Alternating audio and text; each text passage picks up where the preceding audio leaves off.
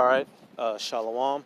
Before I start, I'm going to give all praises to Yahweh, Bahashim Yahushai, Bahashim Rachachorash, double honors to the apostles and elders of Great Millstone, peace, blessings, and salutations to all elect Akim, Wah Hakwatim, learning, teaching in truth and in sincerity. This is going to be another video through the Spirit. You know, I had it cooking in the oven. Alright, and it's, basically to use as few words as possible to sum it up. Here soon, the Heavenly Father, instead of using examples or similitudes upon His prophets or by parables, the Heavenly Father is simply just going to send down His wrath. Instead of it being shown upon the prophets, it's going to be directed straight at the two-thirds in whom it is intended for. All right, and what I mean by that, when you read through the scriptures, there's a whole host of examples of something happening to one of the prophets for it to be an example to the whole nation. All right, and I'm just going to read a few.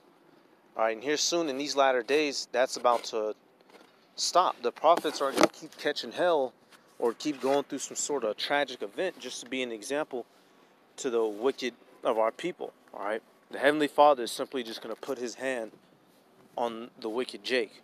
All right. Here soon. So let me get this. First one. I know brothers already probably got a couple in mind. All right. I'm going to grab the couple that have been popping up in my head. All right. So this is Isaiah chapter 20. I'm going to start at. Let me see. Isaiah 20, and I'll start at 2.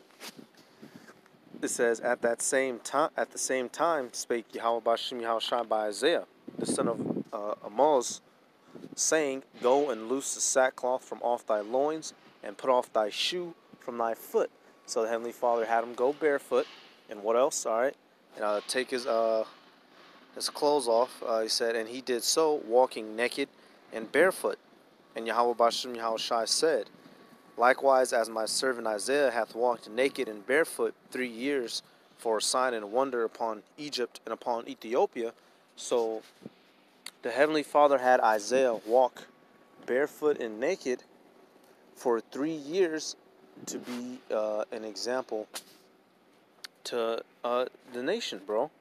All right, and when winter came, he probably would have a blanket and whatnot so he wouldn't outright freeze to death. But for the most part, hey, he was actually literally, going, feet getting cut up, tore up, having his shame out, having people look at him, oh, what the hell is he doing? Oh, what the heck? Kids making fun of him. Women were probably, you don't be walking around all swole mode 24/7. Women probably making fun of him. People just reviling him. And he had to endure all of that. The psychological trauma and the physical trauma, all right? Shit gets cold, all right? It gets cold outside. It gets hot outside. But he had to go through all of that just to be an example to the nation, all right? And here soon, that's not going to continue. The Heavenly Father, because it tells you, I'm going to keep reading. It tells you in verse 3, so it'll be a sign and a wonder. All right, so I'm going to go on verse 4. So shall the king of Assyria lead away the Egyptians prisoners and the Ethiopians captives, young and old, naked and barefoot, even with their buttocks uncovered, to the shame of Egypt. All right, because at this time, you had many of our people that were, these are in the same several chapters, our people that were trusting in the chariot of Egypt and whatnot. All right, our people were disobeying the Heavenly Father when He was telling them that, Nebuchadnezzar was going to come and put us in captivity and things like that. So the Heavenly Father was telling them, all those nations that you're running to for refuge, you and them are going to get put down and get dragged into slavery any daggone way.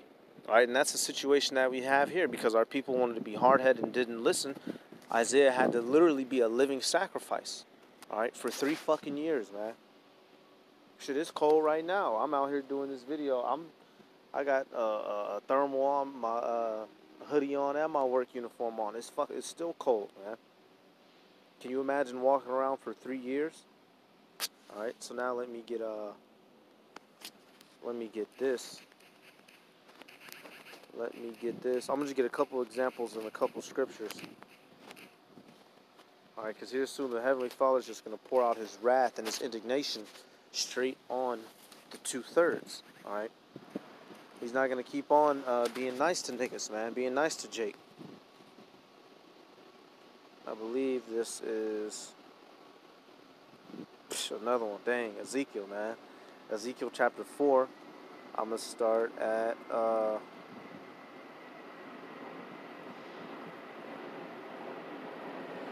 let me see.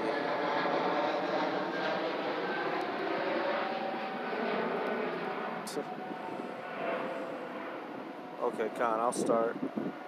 This is Ezekiel 4, and once again, this was a similitude that the Heavenly Father was using via His prophet to show how our people were going to suffer for their wickedness. All right, Ezekiel chapter 4, verse 12. And thou shalt eat it as barley cakes, and thou shalt bake it with dung that cometh out of man in their sight. So the Heavenly Father was telling Ezekiel he was have to go basically get, mill, all right, bake barley cakes and mix it with human dung. It says, which is shit, which is shameful, all right. Verse 13, not only shameful, shit tastes bad. Shit, probably. Shit, I ain't never consumed shit, but from the smell, I'm pretty sure it doesn't taste any better. All right, verse 13. And Yahweh Bashem Yahweh Shai said, even thus shall the children of Israel eat their defiled bread among the Gentiles, whither I will drive them. And this was ultimately a punishment that came upon us. That's why now we don't even know where our foods come from. All right, everything we eat is defiled, but this was being set up to be an example. All right, that since we didn't want to listen, the Heavenly Father was using this similitude to show that how eventually all of us were going to be eating our bread defiled. All right, verse 14, and this was Ezekiel. Shit, he protested. All right, he cried out. All right, verse 14. Then said I, Lord, Most High Power, behold, my soul hath not been polluted, for from my youth up even till now have I not eaten of that which dieth of itself, or is torn in pieces, neither came there abominable flesh into my mouth. So Ezekiel was giving his plea. He was like, look, Lord, I've eaten clean my whole life. I haven't even so much as touched or put anything abominable to my lips. I haven't even eaten of an animal that died of itself, which is, he was quoting the law. So verse 15, then he said unto me, lo, I have given thee cow's dung for man's dung, and thou shalt prepare thy bread therewith. So the Heavenly Father showed him, a little bit of mercy. He allowed him to, instead of using man's dung, use cow's dung, which is still, horrible. All right, and this ain't the only thing that Ezekiel had to endure. All right, to be an example to the nation of Israel. All right, this is something that, whenever I see it, in this is the Heavenly Father's picture. He does that in what He wills. And when I see this one, what happened to Ezekiel, the shit pisses me off. Because the prophets had to stay catching hell, or had to stay, being, as Jake likes to say, being out there. Someone whose life is continually in danger. All right, just to be examples to the wicked of our people. All right. Look, here soon, look. Hey, Yahushua went up on the cross. All right, that was it. We're not finna keep doing this. Lord will not be one of the prophets. We're not gonna keep doing this forever. All right, you niggas is finna get your fucking wake up call the 2/3. And I'm not, for those that are watching the Akim Wak Watham, you know how we speak generally. I'm speaking towards the wicked. All right, they're gonna get their damn wake up call. All right, the righteous aren't gonna keep suffering for the bad apples in the class. The 2 good children in the classroom are going to keep suffering for the 20 other retarded ass students that want to shoot spitballs and fucking put gum under the desk. All right. So Ezekiel 24, I'm going to start at 16. It says, Son of man, behold, I take away from thee the desire of thine eyes with the stroke, Yet neither shall thou mourn nor weep, neither shall thy tears run down. So the Heavenly Father was telling Ezekiel, I'm about to take your desire from you. All right, and what's a man's desire? What's a man's glory? 17. Forbear to cry. And he was telling them also, don't even cry, don't even shed a tear. It says, forbear to cry, make no mourning for the dead, bind the tire of thine head upon thee, and put on thy shoes upon thy feet, and cover not thy lips, and eat not the bread of men. So he's basically telling them, take it like a man. All right, get girded up, don't shed a tear. All right, verse 18. So I spake unto the people in the morning. So he prophesied unto the people, and at even my wife died, and I did in the morning as I was commanded. So his wife had to die just to be an example to the Rockhead nation of Israel. All right, once again, and there's many more.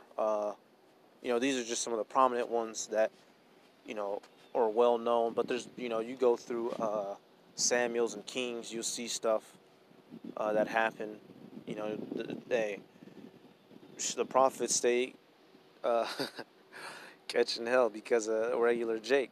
All right, the scriptures tell you that they were sent rising early betimes. All right, we don't even get no sleep because we have to get up and do this word. Or do this word. Even the occupant apostles, all be of those holy chosen men. Our entire life isn't like you regular 230ths. Our entire life is dedicated to doing the will of Yahweh Bashem Yahweh Shai. All right, the other night I had woke up at 2 in the morning, and the Lord basically let this airplane pass. Basically has shot a video idea in my head. All right, and I marked it in my phone. And when I got back up, as soon as I woke up that morning, I got straight to it. All right, we don't even. Our whole duty is set up to prophesy. All right, and what do you niggas do? You niggas just think you're so special. You 230ths. All right, y'all niggas are Israelites too. It's time for y'all to do what you're fucking supposed to. All right, if you don't want to, the Heavenly Father is going to break you into it. All right, so let me finish this. Ezekiel 25:19. And the people said unto me, wilt thou not tell us what these things are to us that thou doest?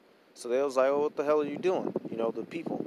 Then I answered them, the word of the Lord came unto me, saying, speak unto the house of Israel, thus saith the Lord power, behold, I will profane my sanctuary, the excellency of your strength, the desire of your eyes, and that which your soul pitieth, and your sons and your daughters whom ye have left shall fall by the sword. So Ezekiel had to lose his wife, so it would be an example to the wicked of our people that the same way that he lost his desire, they were going to lose their desires. Salakia.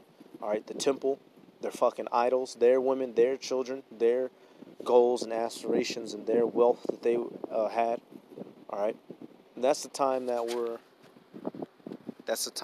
we are similar to Salakia. I'm just typing this word in. All right, and we're okay, Salakia. Alright, so we're about to enter the time of, instead of us, the prophets, eating shit eating it on the cheap, taking one for the team. All the rest of y'all are about to. Alright, and I got this and I'll close it. Goddamn coworkers starting to move around. Alright, Ezekiel 18:19. It says, yet ye say, why doth not the Son bear the iniquity of the Father? When the Son hath done that which is lawful and right, and hath kept all my statutes and hath done them, he shall surely live. So when you read up, this is letting you know how punishment is dished out. But right here in this verse is telling you, hey, as we come to understand, we bear the sins of our forefathers. Hey, but now you're going to be judged for the things that you did. All right, and here in verse 19, it was letting you know if the Son does what's right, then he'll be judged right. All right, verse 20, the soul that sinneth, it shall die. All right, so you niggas gonna die. All right, you niggas gonna eat shit and watch everything you care about get destroyed in front of you and not receive salvation and die the second fucking death. All right, the prophets are gonna get delivered out of it this time. All right. It says, The son shall not bear the iniquity of the father, neither shall the father bear the iniquity of the son. The righteousness of the righteous shall be upon him, and the wickedness of the wicked shall be upon him. Con, alright? So, hey, y'all niggas gonna have to deal with your bullshit, alright? The prophets ain't finna keep eating shit for you, alright? And another thing, I'm gonna put these pictures up. That's why you had Jeremiah. He was known as the weeping prophet, alright? Because he had to keep. He didn't even get to live his childhood. He immediately went straight prophet mode. The Heavenly Father immediately called him to prophecy, and he was known as the weeping prophet because he was always lamenting the condition of Israel. But even he got to a certain point to where he was like, man, fuck Jake. All right, so I'm going to put a couple pictures up concerning it. All right, one off of Google that I found. This says some shit about Kohen. That's some BS. That's an extra made-up tribe that Amalek came up with. Don't mind that. But, hey, hey, the wicked of our people, they're going to eat their own shit. The prophets aren't going to eat it for them anymore. Alright, so with that, I'm going to give all praises to Yahweh, Ba'ashem, Yahushai, Ba'ashem. Rachakorash, give honors to the apostles and elders of Great Millstone. Peace, blessings, and salutations to all those Akim. Walk with them, learning and teaching in truth and in sincerity. And with that, I'm going to say Shalom.